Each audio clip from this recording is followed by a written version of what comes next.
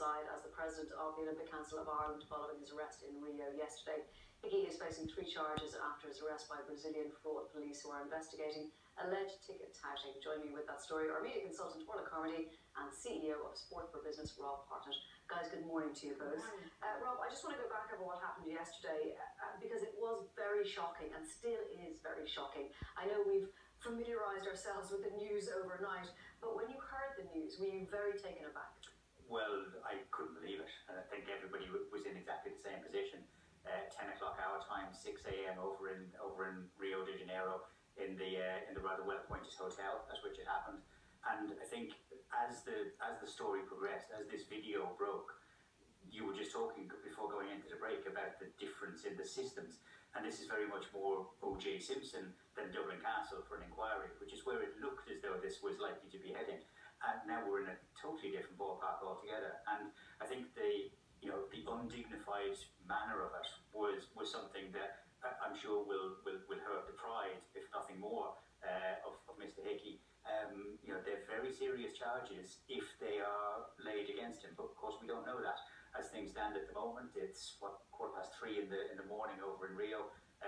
He's still in hospital, to the best of our knowledge. In a stable condition. Yeah. So everything seems to be okay on that point of view. But it really was a story that it's been breaking in gentle waves over the course of the last week. Yesterday was a tsunami. It was just incredible, and perhaps the biggest story that Irish sport, maybe Ireland on an international stage, has seen in years.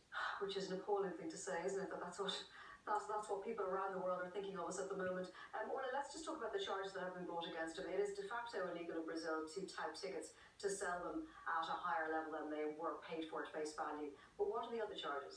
Yeah, well, this seems to be very much the point here that, I mean, we're used to touts here, we're used to scalpers. I mean, it's not strictly legal, but it's nearly a way of life outside every game at the Aviva Stadium or Croke Park.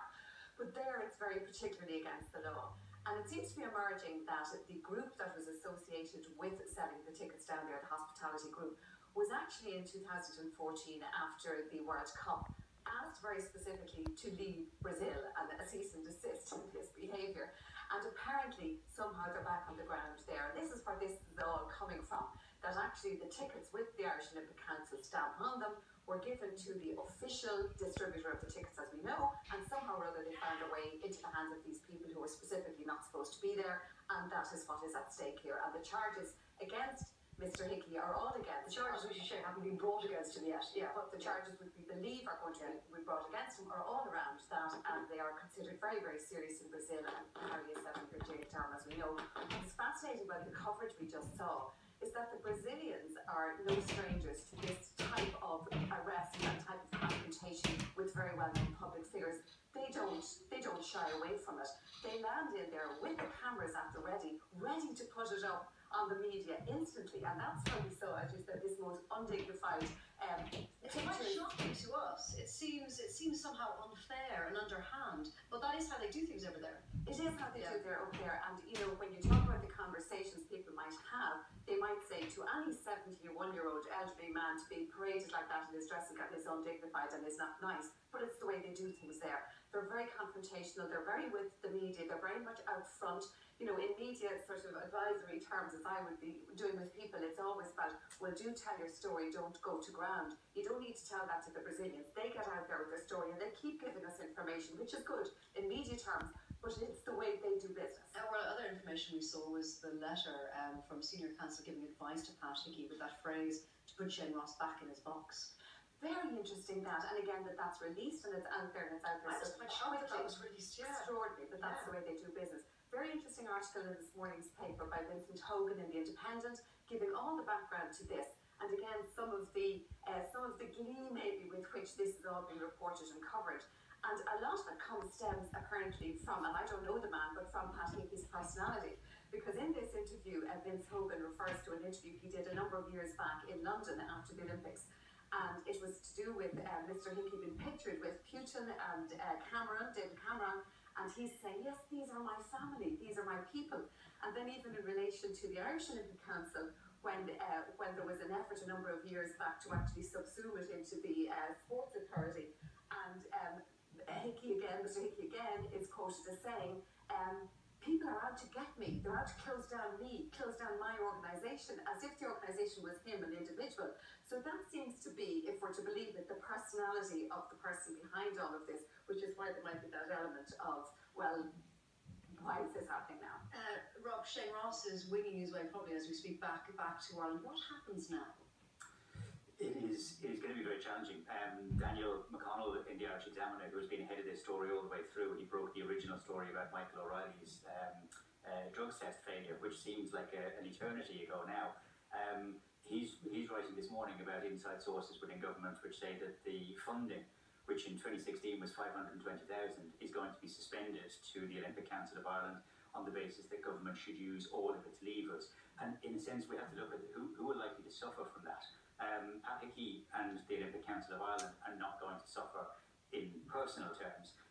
Gary and Paul O'Donovan, Annalise Murphy, Thomas Barr, who we'll see later on this afternoon. This is a story which has got victims in terms of reputation, in terms of their future, which goes way beyond the norm. I think it's an important point to make as well. Some of the newspapers have picked it up today. This isn't a go-get-em against Pat Hickey or against Ireland or against the IOC. In Brazil, they really are struggling with the financials around these Olympics. There's a serious threat to the Paralympic Games as to whether it would go ahead in real danger terms. And there's a court ruling now in Brazil which has said that no more public money can be spent. The important element of it from this point of view is that the local organising committee, the way that they get money back is through the sale of tickets. All of the billions we hear about that goes into sponsorship stays with the rights holder, stays with the IOC. The global broadcast revenues stay with the rights holder as well. So, and we may face this with a bid for the Rugby World Cup.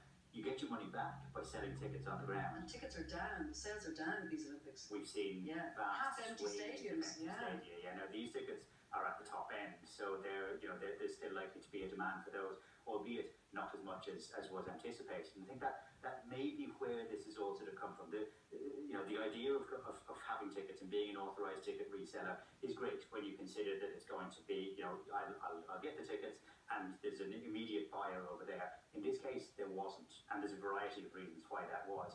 But I would imagine that the process, perhaps, that would normally have taken place has actually sort of fallen between the cracks a little bit. That may be the potential. And there's a big leap which the Brazilian police now have taken to suggest that there's criminal activity, that there is, that there are arrests likely to be made, charges likely to be proffered. Trying to get to the bottom of it is going to be incredibly difficult, but we don't know where the next twist or turn is going to come from on this. And there will be a few twists and turns, I would imagine. Will there be an inquiry here, Rob? I think inevitably. I think that once the politicians have sort of stood up and said that they need to, they can't back down. They won't back down. And it's right, because I think all of us as citizens, we need to know there is a duty of care. Now, the Olympic Council would argue that, well, sport and politics should never mix. Sport and politics are so inextricably linked. It's beyond crazy to say that. They will liken perhaps the interference of government with the interference of governments in other parts of the world. That we would touch and we would say no, they should retain their independence from government. But this is public money. 1.7 million over the last Olympic cycle that has gone through the Olympic Council of Ireland. Not two, I would hasten to add, but 520,000 in this year. That's serious money. And for the Olympic Council to get up there and say, well, no, we don't need any oversight. We're grand as we are. I think that was a misstep. And I think the government has long memory, unfortunately. The government now will be thinking as much about next year's budget. And post-Olympics, sport was always likely to be struggling a little bit to actually sort of maintain the levels of funding that it wanted, never mind get back to the levels that we used to be at. I think that task has become more difficult now. And once there's a scent of the possibility of something wrong being done, and it's only a possibility. It is. They are just allegations, yeah. Exactly. That's when government needs to step in, and there will be. The pity of it is that at the end of all of these Olympics, we will remember it for all of this, and the boxers sent home, that we won't remember it for the wonderful Cork twins. The I will national remember the Cork twins, for Annalise, for Thomas, for everyone who's done it. I haven't named nearly half of them there, but it's been a wonderful Olympics, and we've seen some good aspects come out of it as well. Should we hear something from Shane Ross? People saying he's been very quiet over this. He has to be very careful about what he says, but should he make a statement? Yes, I think he should. Yeah. And I think he was probably right to go out to the Olympics, although people are saying, now what was he doing going out there and what's he doing turning around coming back? He had to go out there, And in fact, the fact that he went out there maybe expedited things to an extent, we don't know. So it was taken a bit more seriously. And again, I think he's probably right to come back now and respond to it, but I think he does need to respond. Okay, thank you both very much for your interesting conversation there. Now, let's know your thoughts on any of the topics we have just discussed. You can text AM, followed by your comment to 53131. You can email irelandam@tv3.ie. You can Facebook us, or you can tweet us at irelandamtv3. But right now, let's take a look at the traffic with Derek. Yeah, Sinead, certainly the West